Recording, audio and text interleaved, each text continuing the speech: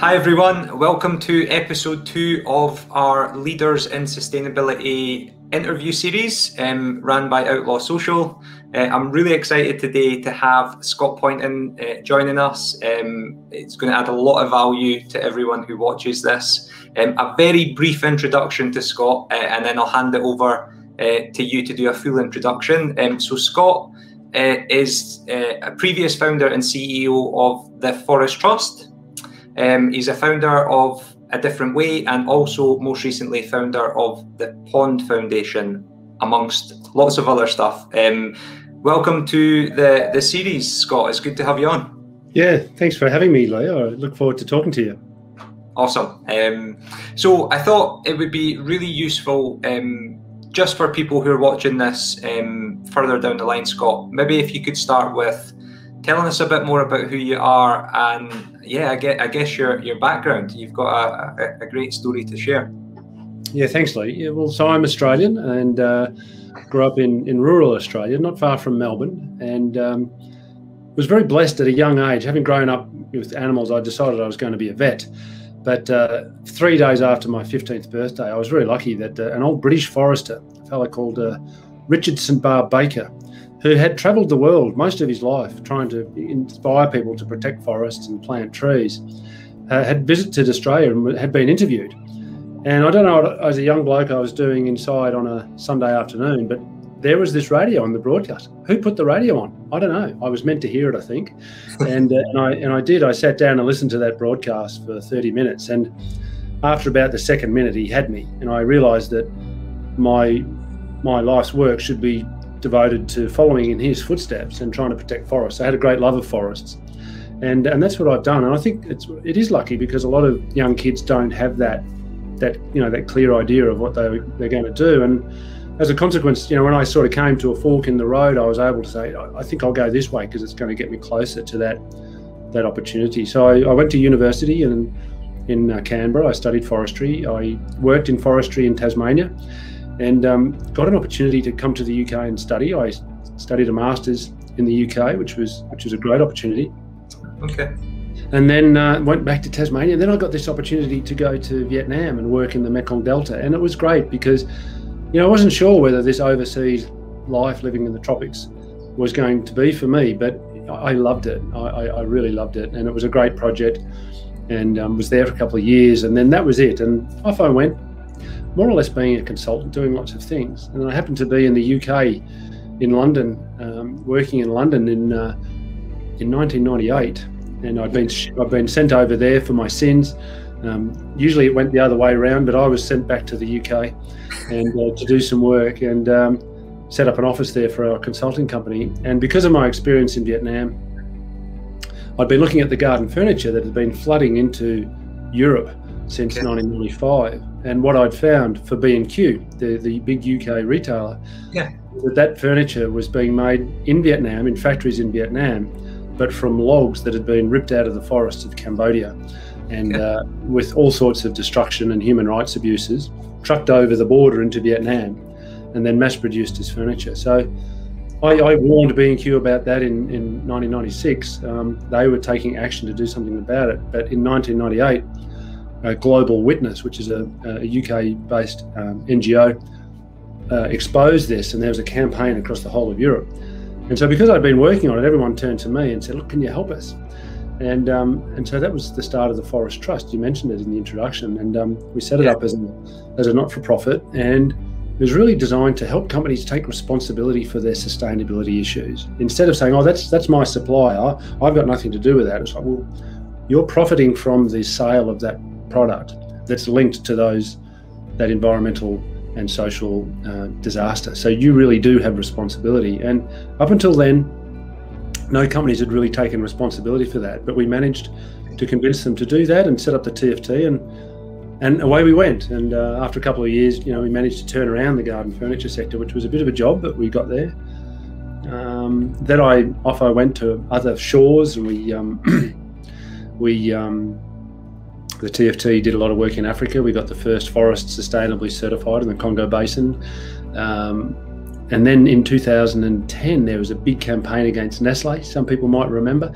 There was a an office worker with a Kit Kat, and he opened the Kit Kat, and the first finger was an orangutan's finger. Yeah. He bit into it, and all the blood went out. And Greenpeace did a great campaign, and of course it upset Nestle. Let's say that.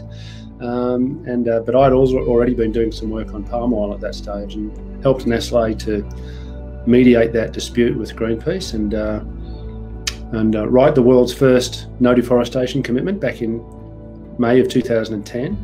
Yeah. And then various other companies in the palm oil sector, pulp and paper sector, big commitments to walk away from deforestation. And so had been really at the heart of that. I was the person in the dark room, negotiating and mediating, never really on the front of the cameras or anything like that, but I like being in those places. And we managed to bring about some quite major changes. So yeah, felt good about that. And just really to complete the story, you mentioned at the start I was doing other things. I stepped aside from TFT at the end of 2015 as the CEO, transitioned in the new leadership, and then left in August 2019 and set up my own little company, and now the Pond Foundation, which we're looking at climate change and what we can do to support individuals, and I'm sure we'll talk about that in a minute, but individuals and families and businesses to take strong climate action. Yeah. Wow, thank you very much for sharing that. That's the summary version. Sorry, I went on a bit long. Yeah, no, and I think we have discussed this before, Scott. I think there's so much that you have done in the past. We could speak for hours probably about that. But it's something that I picked up quite strongly in our previous conversations is, and you repeated this quite a lot, is that you believe there's so much more work to do. And that's why you're looking to the future. So yeah, I think it would be really nice if you could give us an introduction into the ventures that you're working on just now. And I think there'll be some lessons that we can pull out as the conversation goes on. So yeah, tell us about what you're doing now. Yeah, thanks, Lee. Well, it's really interesting. I have a colleague who asked me at one stage, she goes, I'm one of these people who's always looking forward, and you never look back, but that's where a lot of the lessons are, right? You look at your failings, the things that didn't work. There's a lot of lessons to be learned there. You look at the things that did work and say, so what was the difference between the two? And it was really back in around, I think it was 2012 or 13, this mate of mine said, geez, all these things seem to be going really well. What's the recipe for success? I'm like, I don't know. I hadn't really thought about it. And I would say over a number of years I did, and what I realised, and it sounds a bit funky and a bit strange, but when I tell this story, people think, oh golly, it's a bit weird. But the essence of my experience sitting in the dark rooms with the CEOs of some of the world's largest companies is that I was able to, we had Greenpeace not actually hanging off the building, but figuratively so, and a few other NGOs, putting pressure on these companies.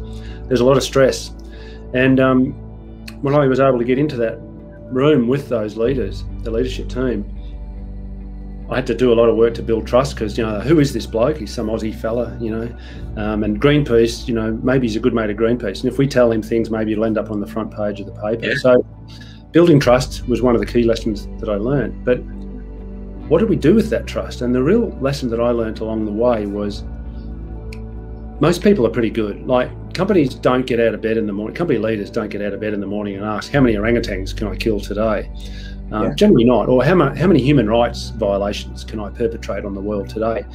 They generally don't. Often they don't think about the consequences of their business. So those things actually can happen, but it's not intentional. And I think what tends to happen is when the NGO campaigns come and they say, oh, you're linked to all those things, they get upset. They say, that's not, no, that's not what we're doing. And they get defensive, and it takes them a little while. But the essence of my experience is that most people are pretty good. And but they're so busy in their head, in a way, looking at profit and loss statements, quarterly results, KPIs, work plans, budgets, all of this sort of thing, that some of those more, I guess you'd call them emotional things, and even to a degree spiritual things, like, do you really want to be screwing the planet? Excuse my language, but do you really want to be messing things up there? And generally the answer is no, but they don't really pay attention to the fact that it's happening. And so the NGOs were, big wake-up, mirror to these people. This is what you're doing. This is who you've become. Yeah. And they didn't always like what they saw. And so part of my job with the listening was really to help them get connected back to themselves. It sounds, like I say, it sounds a bit strong. What's he talking about? Well, almost get out of your head and come back down and, you know, feel your way forward. Instead of thinking your way forward, feel your way forward. And it doesn't feel good when someone accuses you of human rights abuses, right? It doesn't feel good when people accuse you of promoting child labour. It doesn't feel good when someone accuses you of destroying orangutan and killing orangutans and things like this. So all of these feelings come, but they're not equipped to handle it because they're all busy thinking about ways forward.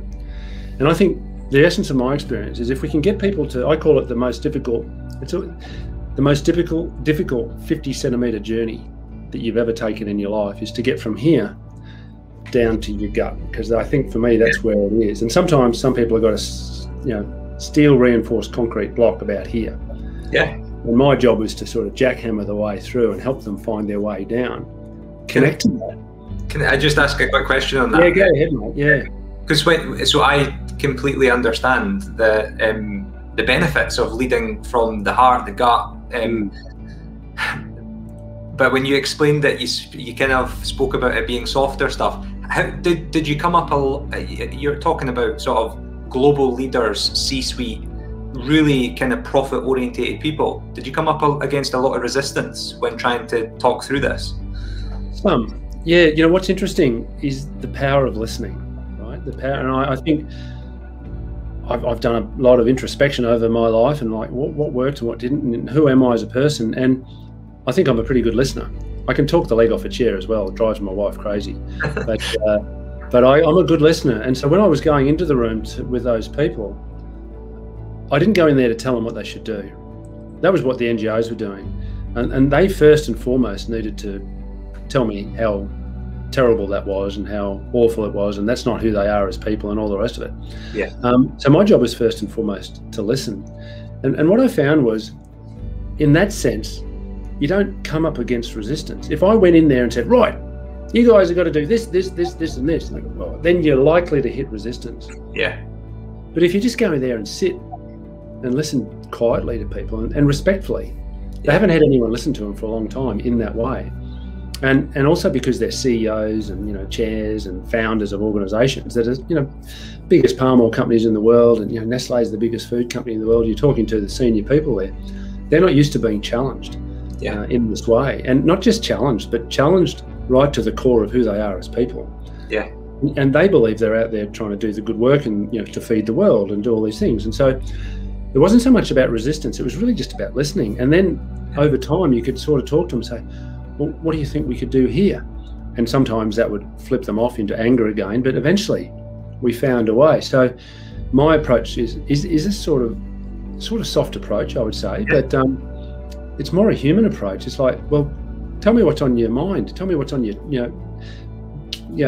get the stuff off your mind, and then let's get down into this part of the body. And I want to know how you're feeling. And it was when we got to that bit that we made amazing progress.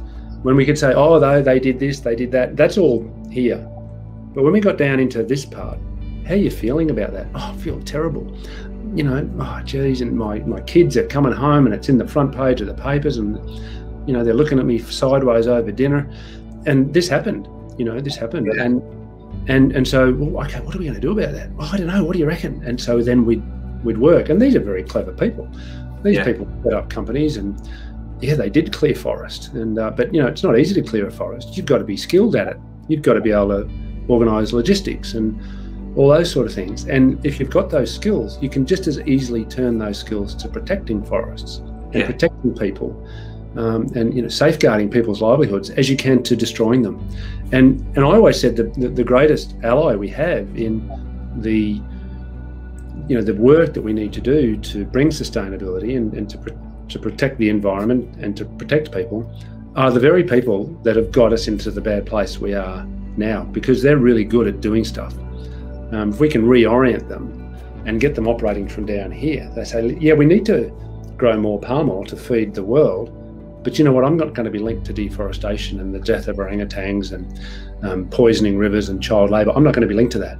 Yeah. And when they operate from that place, they do it. So let's get them connected here, hear first and then hear second. That's the essence of my experience. That's really to answer your first question. When this is prime, when this has primacy, it's profit and loss, all these things. Yeah. When this has primacy, this operates in service to that.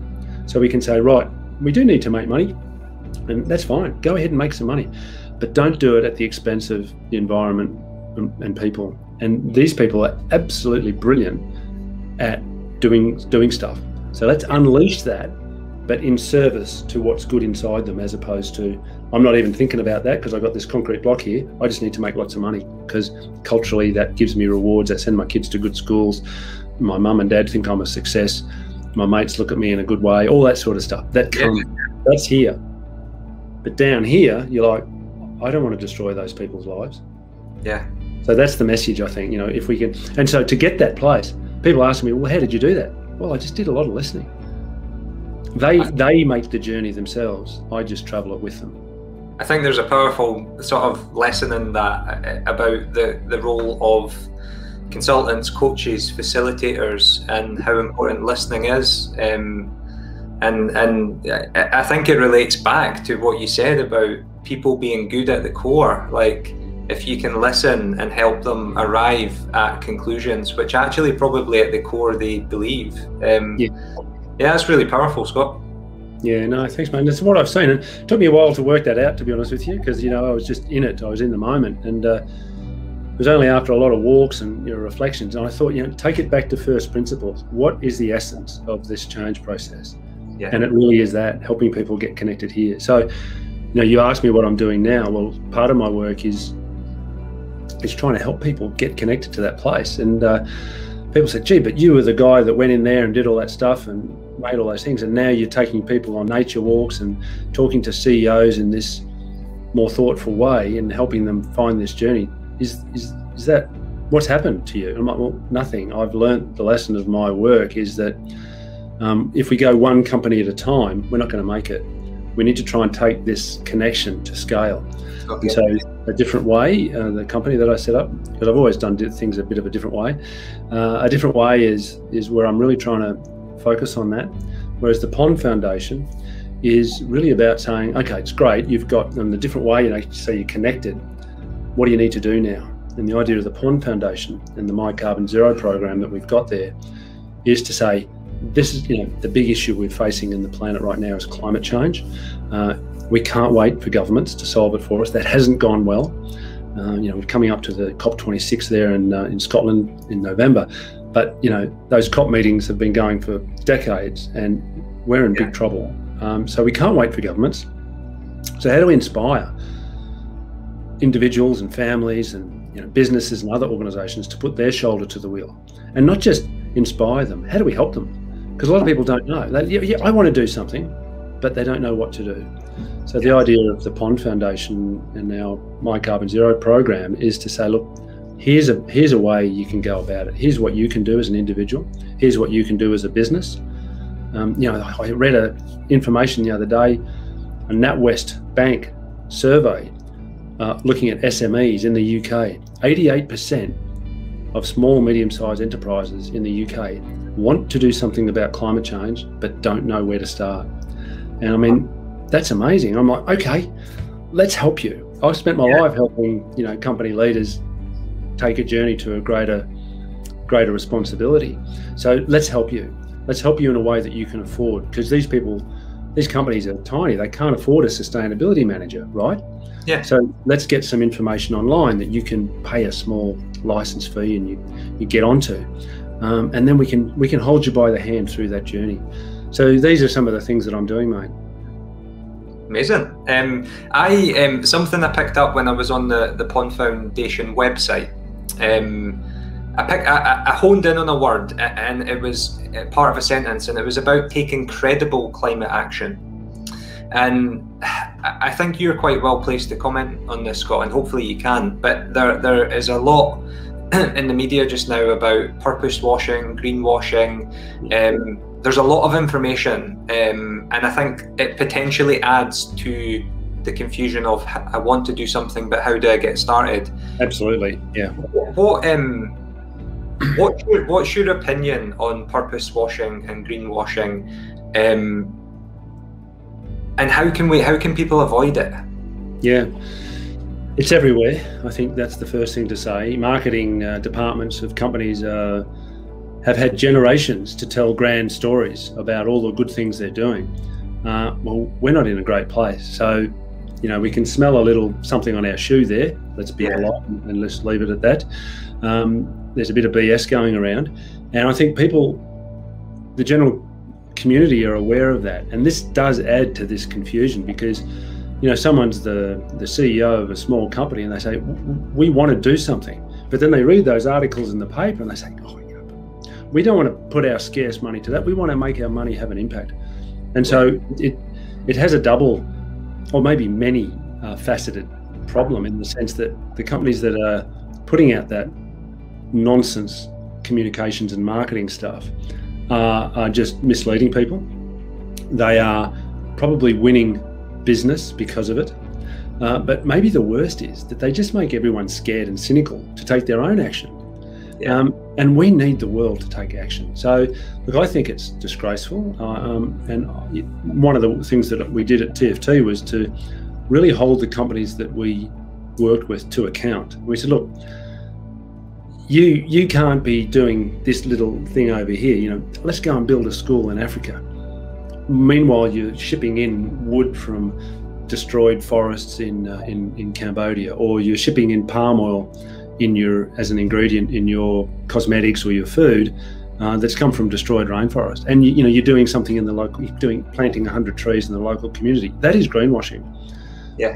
Right? So what's the major impact that your business can have, and focus on that? And it's generally in their supply chain, which is why I set up PFT to focus on that. But on climate action, I think the key thing is, I always feel a bit funny about this because I don't want to say, you don't trust those guys because they're greenwashers, but you can trust me. No, I don't want to take that approach because who am I? I'm just some dodgy bloke from rural Australia. I do have a bit of track record, which is, I think, stands me in some good stead, but I don't want to be that person. Don't trust them, trust me. So what I want to say to people is, listen, here's a way that you can take your action, and part of that is reducing your emissions, and here's some ways you can do that. Reduce emissions elsewhere, and we want to stay away from any of this offsetting nonsense. That's greenwashing. Here's how you can do that credibly. Work out not just the carbon that you've emitted into the atmosphere last year, but all of your life if you're a person, or all of your company's life if you're since inception if you're a company. Yeah. And invest in projects to take that out of the atmosphere. And credible projects that are really doing good things and not just putting money into the pockets of certifiers and project developers. And the last thing is inspire other people to take that journey with you. And this is what we're doing at My Carbon Zero. We've set up a clear program. We call R for reduce your own emissions, reduce emissions elsewhere, remove carbon from the atmosphere, and inspire other people to do it. And we are not asking people to give us money. And when they do invest in the projects that we've done a lot of due diligence on to make sure they're doing what they say they're doing, we don't take any of that money. It goes straight out to the project. People might say, well, so how are you making your money? Well, we hope to inspire people to say, well, we'll give you a little bit of a donation. We're going to give some money to that project, but we'll give you a bit of a donation to keep going. And on top of that, one of the things I haven't mentioned, very exciting for us, we're working there in Scotland with David Reed at Fuel Change, a new non-profit there in Scotland, to implement what we call our My Carbon Zero education program. And Larbert High School is the first school in the world to be taking this sort of serious level action and partnering with My Carbon Zero. The principal there, the teachers, they're fantastic, and they've got all the kids fired up. And it's about embedding long-term climate behavioural change so the kids can be climate ready. So that's starting in Scotland right now, and thanks to a lot of the support that you guys are giving us too, we're looking to take that to scale. So we're very grateful for our partnership with you guys too. No, that's amazing. I think I've maybe got a question in there about just your views on your experience of the younger generation, how, like, in terms of confidence levels, how confident are the younger generation that they can actually make a difference? Have you got any thoughts on that? Yeah, look, I do a lot of talks at universities and at schools, and I hear a lot of people saying, oh, you know, the younger generation, they're right into this, they'll sort it out. And there's a couple of problems I've got with that. One is that means we're abrogating responsibility for our own action, and we're the people at our age who can make decisions to move needles. So I don't like that. We've got to take our responsibility. But I'm also not sure that all of the kids understand the situation. You know, they can go on a march, and this is terrific, you know, with what Greta's done in the school strikes. Kids go on marches and then they come home and what, right? We need to give them a path to action. And I think that's not really clear for a lot of kids at the moment. They love the school strike and they'll go but you know, usually after one of the school strikes, there's plastic bottles lying around everywhere. You know, there's rubbish. So it's like we've got to get a bit more consistent there. And I think give the kids a path to action. And that's what we're looking to do with the My Carbon Zero education program, and pump up the kids' tires, because there also is climate despair.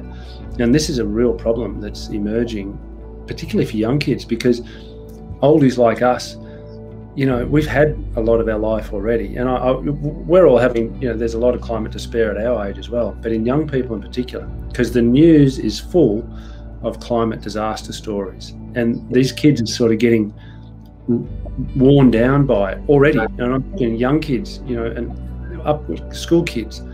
So I think what we've got to try and do here, in fairness to those kids, is say, come on, let's have a go. You know, we don't want to say, look, it might be too late. It might be, but you won't know unless you get in there. So let's inspire these kids. Let's give them hope. And some people say to me, oh, but there is no hope. Well, you know what? As long as we got breath, I think there's hope. So, you know, I'm not going to just sit here on my lovely chair and say, oh, it's all done, we can just give up. No way. We've got to put our shoulders to the wheel and try and inspire everyone to do the same. And then we might just make it, because we don't know what the future holds. Yeah. And these kids are, I think they're suffering. There's a lot of kids suffering this climate despair. You can read about it. There's papers about it too. So we've got to help them, mate. We've got to help them. We've got to do our bit, and we've got to help them do their bit. And all shoulders to the wheel, we might just make it. Wow, that's again pretty powerful stuff. And I think the key word in there is hope. We we can't lose hope. You mentioned us being involved. Like we've been incredibly inspired by you and Fuel Change and Pond Foundation and everything. What I want to make sure, I do have one more question, but before I ask that, I want to make sure that everyone listening to this knows how they can find out more. So would you be able to just give a quick overview of how people can understand more about the Pond Foundation, My Carbon Zero, and also yourself? Yeah, thanks, Lee. So we have a Pond Foundation website, just thepondfoundation.org, and we also have a My Carbon Zero website. So we decided we'd have two websites, because the My Carbon Zero one is pretty big. The Pond Foundation just gives the overview, but mycarbonzero.org, you can go there. You can join the community. It's free. If you're an individual, if you're a business, there is a fee for joining, but it's not much, because we don't want that to be a barrier for action. And then there's tools there for an individual. You can get into once you're in the community, as I say, it's free to get in there. There's tools there to help you work out your carbon balance for all of your life based on where you've lived. And then there's projects, there's information, there's guidance. This is what you can do. So mycarbonzero.org is the main one. And then just if people want to learn about me, it's just scottpoynton.com. I've got my own website, and that tells a bit about my experience. Probably need to update that a bit to bring in the latest stuff, but and so we've got various LinkedIn and Instagram pages and all that sort of stuff. But I think scottpoynton.com for me, and mycarbonzero.org for My Carbon Zero. That'd be great if people were to visit that and join the community. We'd love to have people coming in. Brilliant. No, that's great. And the final question I had, it's very clear that the way that you live your life is very much connected to nature, and it's the last question I wanted to ask. I wanted to understand a little bit more, and maybe a couple of tips on. Let us know why you think it's important to be connected to nature, and a couple of tips for people getting back to that, because I do believe it's very important. Yeah, I agree, mate, 100%. Well, you know, I think it's important because it helps us get connected to this, right? When we go into nature, nature doesn't judge us, right? Every day we interact with other human beings, we're being judged, and often negatively, and that, you know, creates reactions, and we spend our time, oh, that's no good, and arguing and coming up with the most clever argument to try and win the day. Yeah. But nature doesn't judge you, and you can go and walk in a forest or sit in a heather, sit near a mountain or a stream. You've got beautiful landscape there in Scotland. Just go and spend a bit of time there, and of course that people say, oh yeah, we got to, that means we've got to go a weekend away. You know what? You've got parks in all of your cities there. I just put a post actually today on LinkedIn where I encourage people, because I trained as a forest therapy guide. I'm now a certified forest therapy guide, and part of that, I was already taking people into nature, but part of that was to try and deepen the experience. You know, we need to build a relationship with nature. We often hear people talking about, let's get reconnected. I don't use that term, because we are nature. We are part of nature. And this idea of reconnected means somehow we've become separate. Well, no, we're part of nature, but what we've got to do is deepen our relationship with nature. So one of the tips I said today was, in forest therapy, we have this thing called sit spot. If you can, and it's probably not going to happen every day, but just go and just sit near a tree if you've got a, even if you live in an apartment, and a lot of us do these days. I'm lucky, I live in a little village, I've got a garden, but just look out the window and watch the clouds go by. We've all got nature around us. Try and find 20 minutes if you can. Wonderful if you can do it every day. I know that's maybe not possible, where you can just sit almost and do nothing. And what happens is the hard drive up here starts to slow down. Yeah. And then if you are in nature, if you're in a park in the city or something like that, little insects come by, maybe butterflies or bees or even flies. I did it this morning, had a mosquito desperately trying to bite me. And if I wasn't in that space, I probably would have given it a good whacking. Yeah. But because I was in nature, I sort of just encouraged it to go elsewhere. Yeah. And this is part of it. It just connects you. Like the head in me said, just whack that thing, because it's not going to be nice if it bites you. But because I built a deep relationship with nature, it's like, you know what, I'll just shoo it away. Yeah. It'll go and bite something else. And I think it's really helpful for us, because if you really have that relationship with nature, which is, and part of the reason we've got climate change and species going extinct all over the world and the oceans are full of plastic, is because our relationship with nature is not in good shape. It's broken. It's broken. And we are poisoning the planet that sustains us. And so it's really hard to do that if you love it. Yeah. And if you have this beautiful relationship with the natural world, of which we are an integral part, it's really hard to destroy it, because you feel like you're destroying someone who you really love. And so I think that's why it's really important to try and find these opportunities, just to spend a bit of time. If you can go away for a weekend and go for walks and things, brilliant. But a lot of people can't. Maybe they can't afford it. Yeah. But just find that connection if you can in your day today. And you have a little plant near your desk or something like that. Yeah. Just try and build that connection. It's really powerful. Well, I'm glad I got that question in. I think that's an important message. At the start of lockdown, I had a park nearby us where it was almost like it was a beautiful tree. It was almost like the rock had been formed to be a seat. And I actually found myself going there before work, 20 minutes. I would put, I would listen to nature, but then I would put a little meditation on. The headspace that I cleared was incredible. But what I would say is, I watched that video earlier on just before our call, so I would encourage anyone to link up with you on LinkedIn, because there's a lot of value in your videos. So thanks, mate. Yeah, appreciate it. Great. Well, I think that's us coming to an end, Scott. There's been a huge amount of value there, so I'd just like to say thanks again. And yeah, amazing. Keep doing the work you're doing, and I'm excited to share this with my network. Look, I appreciate it, Lee, and I appreciate the support that you're giving us too. And it's all shoulders to the wheel, and you guys at Outlaw Social are really, really great. I appreciate it. So I look forward to getting over to Edinburgh and meeting all you guys. And that time when because we can fly, but I'll have to spend 2 weeks in a hotel before I can come and have a beer with you. So. Or a house, so I look forward to being able to get over there, and maybe we can meet some of your network and colleagues and talk about these things more. Yeah, sounds great. Well, look forward to it. Thank you very much, Scott. Appreciate it. Thanks, cheers, mate.